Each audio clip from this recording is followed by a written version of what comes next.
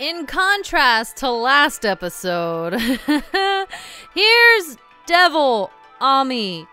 Kind of, sort of. Yeah, it didn't really turn out as well. Anyway, hey guys, MasaeAnela here, and welcome back to another episode of Okami. In the last episode, we learned the very, very pristine art of disrespect. And we started looking around Taka Pass for things that we can do. One of which was harass some moles who were thieves.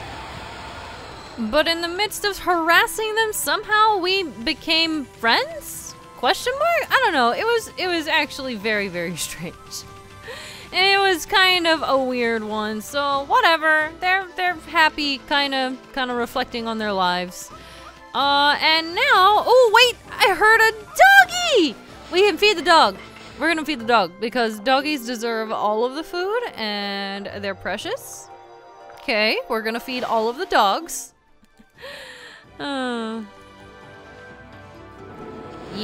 give me that doggy praise.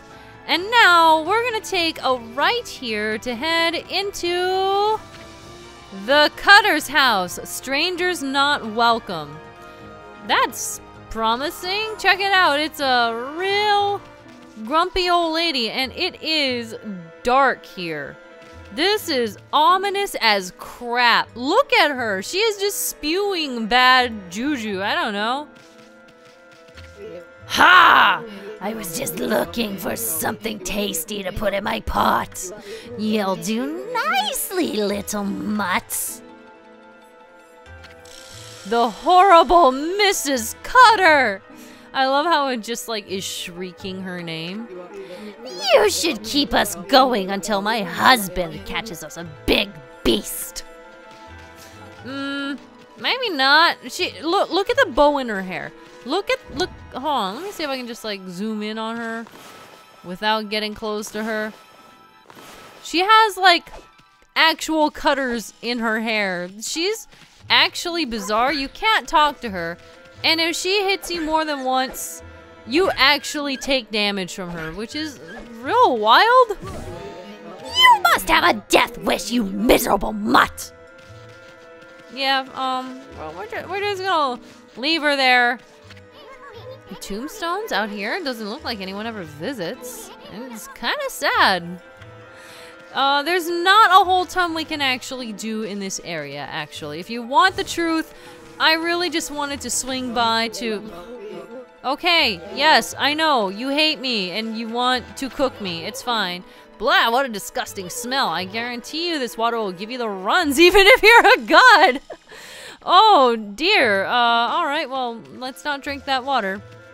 So yeah, this place is not particularly useful to us right now. I just wanted to stop by so that we know that it's here. And because we can get this right now. It is a stray bead. So that's awesome. And on top of that, if we look up right here, we can... Come on. Where is it? I just had it. Oh, here it is. Let us draw it in the shape of... Well, I tried to do it in the shape of a knife, and then it didn't work. Oh. Well, well, so much for that. Alright, enough messing around. I'm having a little bit too much fun with the brush lately. Vine ourselves up here, and we get ourselves more glass beads. We've been getting quite a few of these lately, actually. So, but at least we know that it's here. And for now, that's all we can really get from, Mrs. Cutter's house.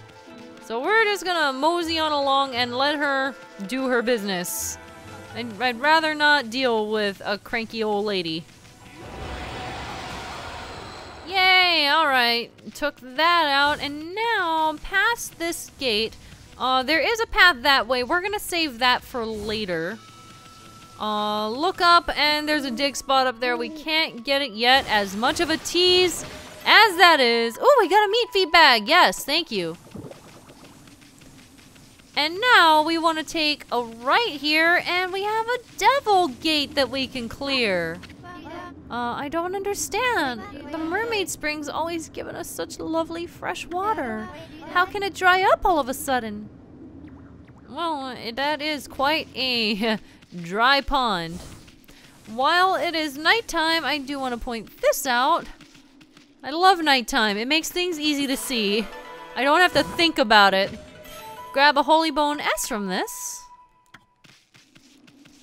And now we can go and take care of that devil gate. Devil date. Ah, yes. Let us date these devils.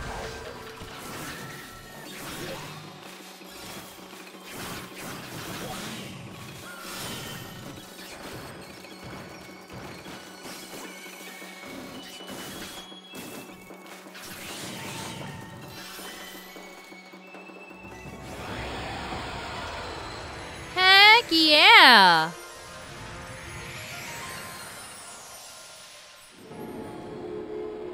One devil gate got us all of that water.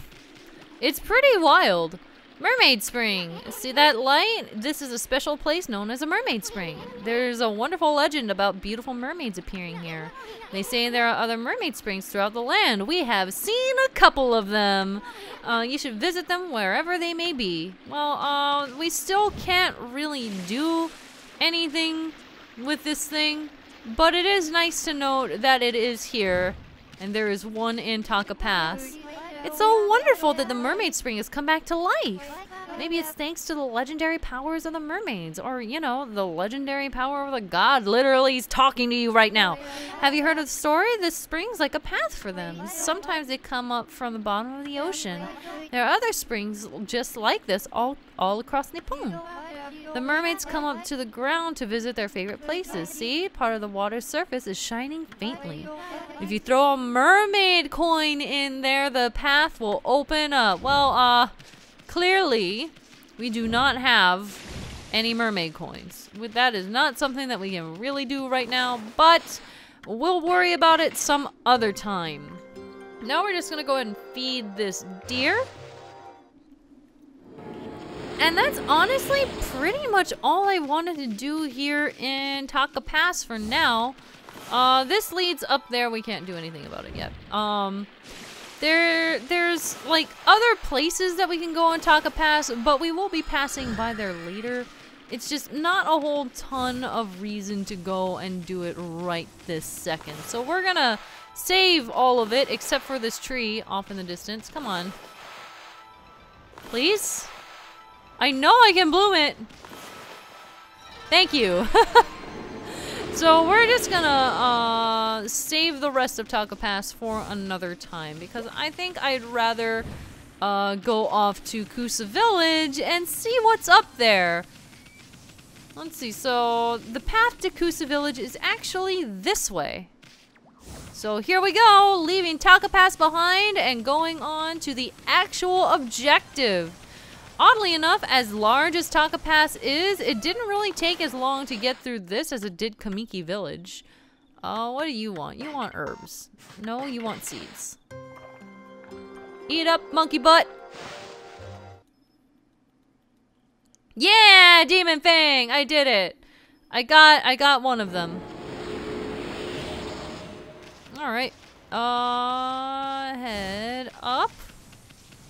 I don't think there's a whole lot on the pathway too. It's just kind of barren, honestly. Oh, and what do you know? It is daytime right before we hit Kusa Village. It wanted us to approach at the appropriate time. Oh, that doesn't sound good. Welcome to Kusa Village. Yeah, this place is real creep. I don't like it. Yikes! What's this creepy evil atmosphere in this village? There's no curse zone here, but I definitely sense evil. As you can see, it is continuously draining our ink supply. We will eventually run out. Of all the luck, I wanted to do some trading over at the Gale Shrine, but it's been taken over by some monster and it's panic all around. Oh, well, I suppose I'll just have to make the best of it now. Have you been sent here to do some shopping for your master? I am my own master. I have my... Remember when I spent all of my money so that I could pee on things? Remember that? I remember that. Yep. Well, we do want this pinwheel, so we're gonna buy that. And, I'm gonna have to grind up some money. Specifically 60,000 yen. Well, a little less because I have 8,000 right now. Actually, no, probably about 60,000 yen because there's 2 gold dusts here. Oh, well. Oh, well. Hello. You know, the priest of the shrine was gobbled up by that monster. I'm sure that's what stopped the divine wind from blowing. Monsters have been attacking the Gale shrine, you see.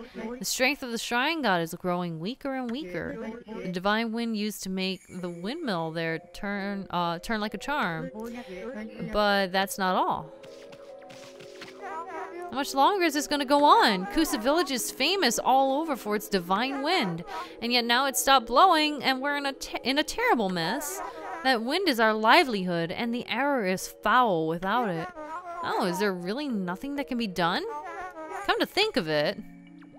Yes, continue your thought. Oh, the descendant Nagi blah blah blah. Maybe he'll take care of that monster for us. I'm sure the wind would come back if only that monster was gone. At least I hope so. Speaking of the priest, Princess Fuse is quite admirable. It's long been their family's duty to protect the shrine, you know. Though all alone now, she still perseveres, shedding nary a tear. It's a shame no one does anything to help her out, don't you think? Anyhow. Okay, but why don't you have green arrows over your head? Okay, yeah, you already told me that. You guys don't have green arrows over your head. That's real weird. You're supposed to. So there's a lot to take in here. There's bad air everywhere, and a lot of the people have some pretty nasty things to say. What now, a wolf? Another non-paying customer is all I need. That guy who came the other day has been a complete disaster. I let him stay because he claims he's a descendant of Nagi. I wonder who that is. But he's hardly a monster killer. He sleeps in the woods all day. And makes an awful noise crying out in his sleep at night. Oh no. Maybe you could try chasing him off from me. Oh boy, alright. The guy who's always asleep back there says he's from Kamiki. I remember hearing that some descendant of Nagi lived there, but it's hard to believe the old tales like this nowadays. Legend is legend. Imagine there being no monsters in the world. Also, yeah, there's Sleepy Bear. Oh, no go, Furball. Your celestial brush ain't gonna work in evil power this strong. So, that's, unfortunate. Yeah, we can't do anything with that. I wanted to power slash this guy.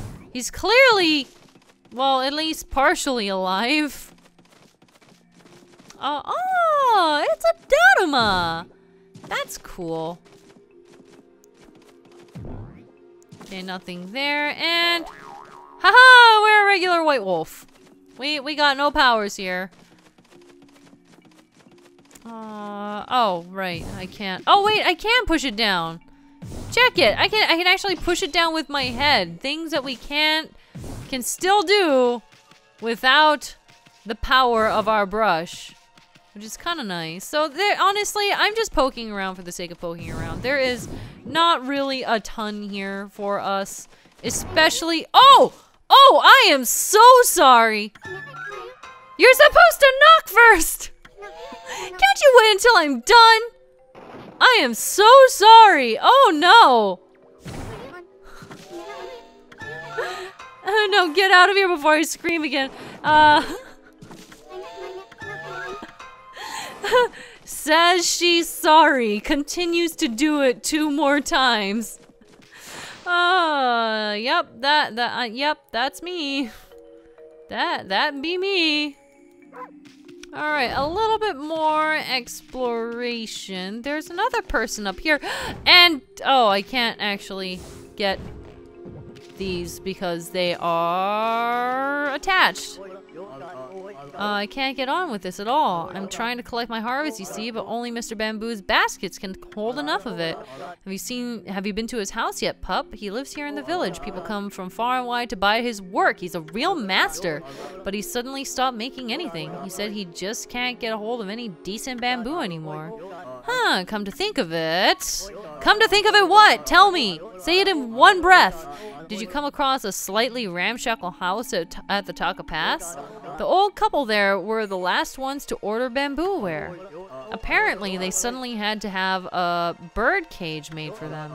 They've always hated animals, so I wonder why they want a pet now. It probably was not used for a bird, I can tell you that much. That lady be cray. That lady be all sorts of cray.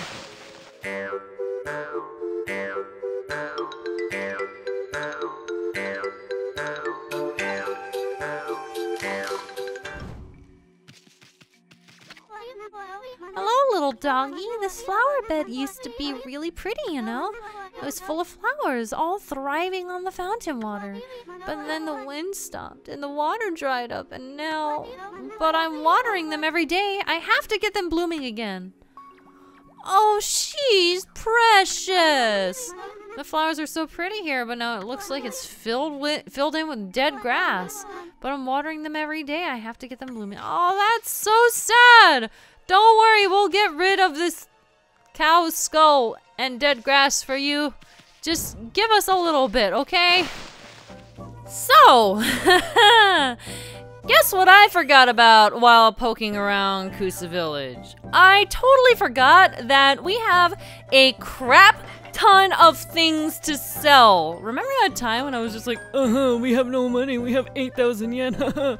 Yeah, we have like a bunch of fish and a bunch of treasures that we can actually like get rid of, so that's going to give us quite a pretty penny. A lot of these sell for a pretty hefty amount, so I'm pretty excited about that.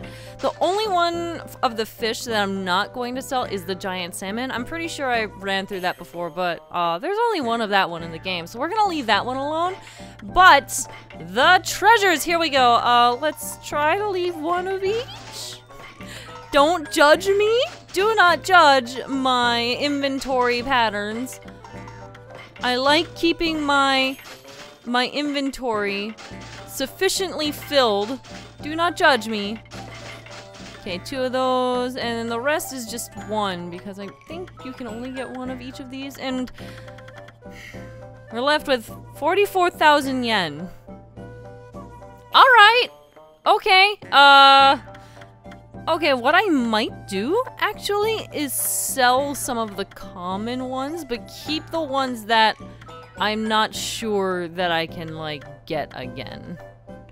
I'm pretty sure we can sell the bullhorn. We're gonna get, like, more of those.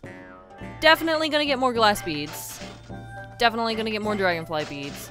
And we're absolutely gonna get another vase. And another wooden bear. Okay, this is fine. 53,000, that is okay. That means we can actually pick up the Infinity Judge! Heck yes! The gold dust is still a little too expensive for us, but we'll get there eventually.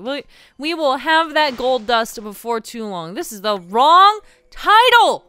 This is the wrong title! Why do I keep, like, opening the wrong freaking menu? Okay, here we go. So now that we have the Infinity Judge, we really did not spend too much time with the Snarling Beast. But we do have the Infinity Judge. Here we go. Gold dust.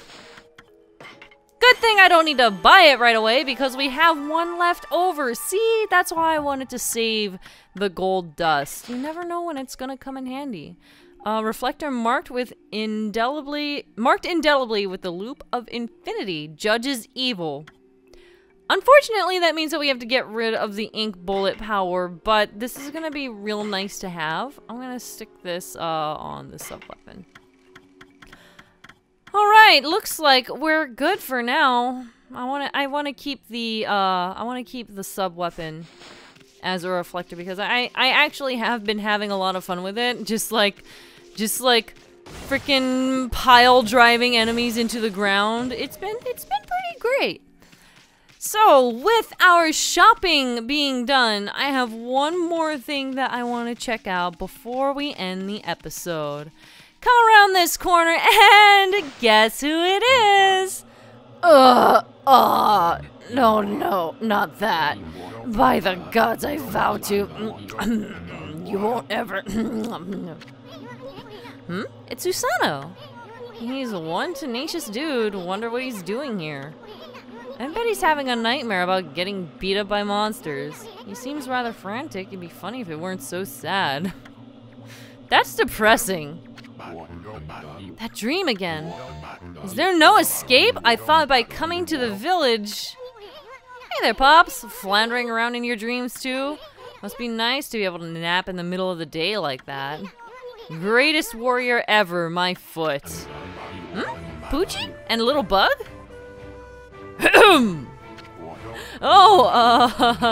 Here to disturb my meditation again?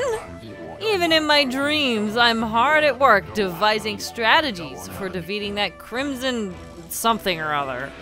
I came here to pray for victory at the Gale Shrine, but lo and behold, that crimson something or other occupies the shrine.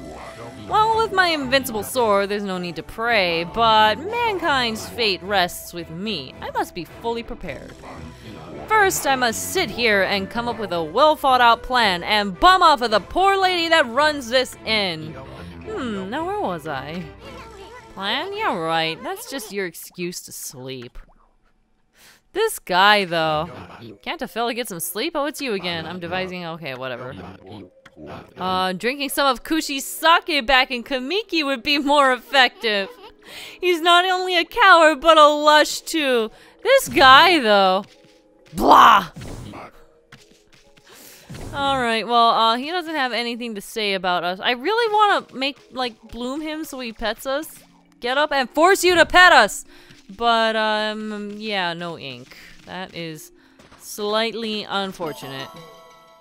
You know what else is slightly unfortunate? Not being able to frickin' bloom this clover!